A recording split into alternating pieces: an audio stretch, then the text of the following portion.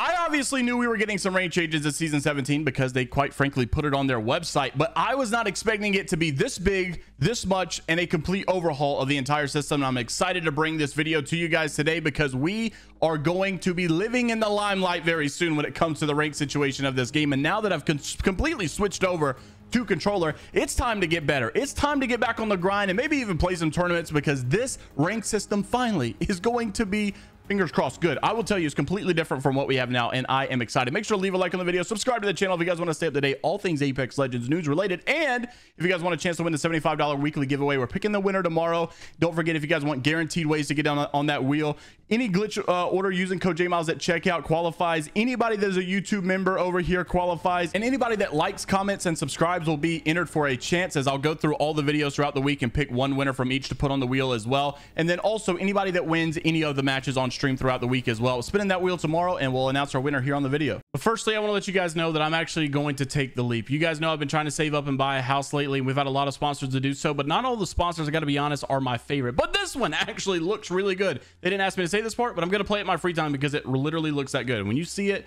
you'll understand. So this game is called Leap. It's a new multiplayer shooter that's on Steam, Xbox, and PlayStation. It's all about fast-paced action and high mobility, grapples and double jumps and jetpacks, and the movement of this game is just so good. That's why I really like it, and especially the hoverboard feature because it's totally new. Leap launched with modded servers as well, built into the community on day one. So these offer unique game modes, which I'm really jealous because I wish Apex would have done this. And it's going to be free to play from April the 27th through the 30th. And they're giving away 6 Alienware PCs and hundreds of game codes. So to win stuff, go get the game for free, record your coolest gameplays in one of the 6 modded servers, and post it on Twitter, Instagram, or TikTok using the hashtag #TakeTheLeap. I'll be honest with you, they didn't even tell me I had to come play the game as part of this. I really just wanted to because it looked that good. So if any of you guys want to play with me, I'm down. So now let's talk about the Apex Legends rank changes that are this huge. And when I say they are huge, I'm not lying at all. They are really, really massive. So I want to say for clarity first, yes, these are spoiler alerts, right? None of this is public quite yet. Well, it was made public yesterday.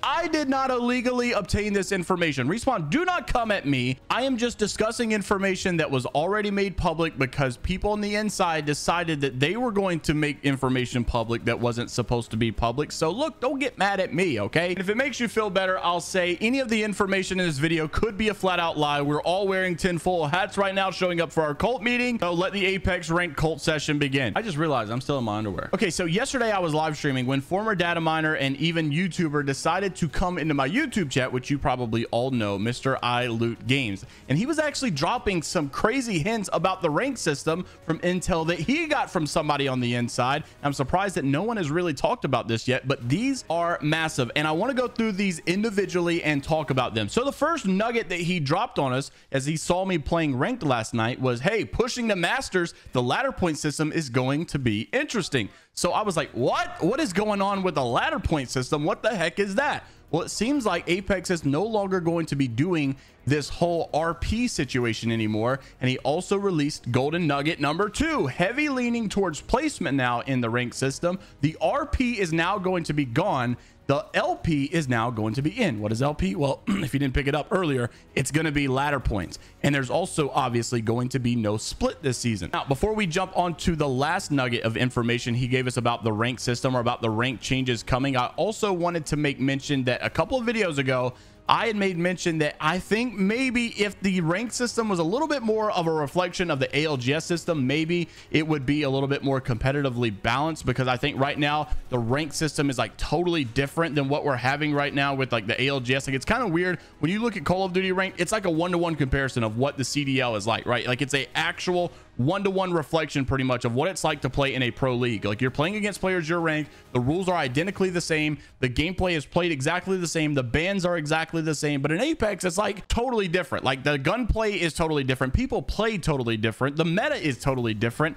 and also the maps are totally different. They don't even play on like any of the maps except for Stormpoint and World's Edge, right? But on rank for us, we play Olympus, we play Stormpoint, World's Edge, everything. In a tournament environment, they play with tournament rules, which means that heat shields also are banned in competitive. However, for ranked, we don't have any of those situations going on at all. So a lot of differences that exist. And I think that overall, if people had a little bit more of a competitive environment that was, I guess, a little bit more consistent, maybe it would make for a better rank system. Well, But whenever I had discussed that, I know a lot of you in the comments were not happy. While I agree with some of your points that maybe it shouldn't be an absolute one-to-one reflection, I do think overall the state of rank needs to be a little bit more like the competitive environment and the pro league environment as well. And the reason I say this is because whether you want to accept it or not, they sadly do set the precedent. It doesn't really matter like what you like as an individual. And I know that's a hard pill to swallow sometimes because yes, you are the consumer. I mean, I guess if a lot of people ended up leaving ranked, it wouldn't work out anyways. But most every successful rank system normally is a reflection of what the pros play as well. And the reason is because a lot of these pros drive influence and people want to feel like the pros. They want to play in what seems like a pro environment while not necessarily playing against pros,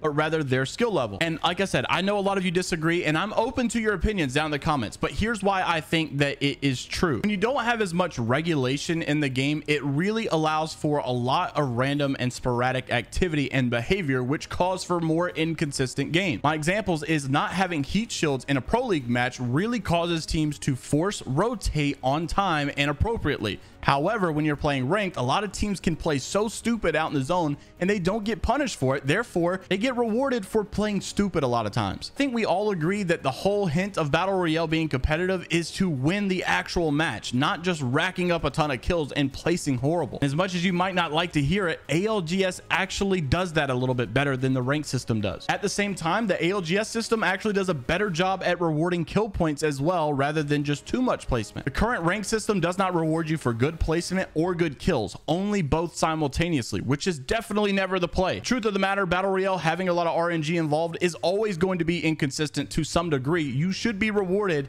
whether or not you get a lot of kills or if you get good placement. And this may be the hardest pill to swallow of all, is that I think Apex honestly has hurt itself throughout the years of making a rank system that didn't reflect the competitive environment accurately for so long, so that people got so used to being plat when in reality they're gold or silver players, or diamond when in reality they're plat players, or pred when in reality they're diamond players. And so now when people don't get the rank because it's too hard, they don't think maybe I suck and need to get better. They think maybe this rank system just sucks and it's horrible because the pros get listened to. I'll be the first to say, I'm quick to say pros complain and gripe a lot and they get their ways a lot of times. I totally agree. I'm not saying that you're wrong about that. When you have a rank system that accurately reflects the pro environment, it actually motivates people to play a lot more and grind a lot more and actually get better. But while I don't know exactly what entry fees are going to be, how exactly ladder points are going to work, what's the placement points going to look like, what's the kill points going to look like, we have no idea. It might not even be as close to ALGS as you think. However, according to this, it does seem like it's going to be heavily placement based, which I think is good, and RP will be gone and ladder points are now going to be the brand new thing. There was also one last detail that was mentioned here, and it's not specifically mentioned about rank, but I'm a little confused as to what exactly he meant by this. So I told you guys earlier that basically Respawn has this thing where heat shields are not allowed. On the private matches, if you go and change it from standard mode to tournament mode, you'll see that basically heat shields get disabled in this rule setting. Oh, he also leaked another detail where he said, and heat shields are cool and all, but what about ...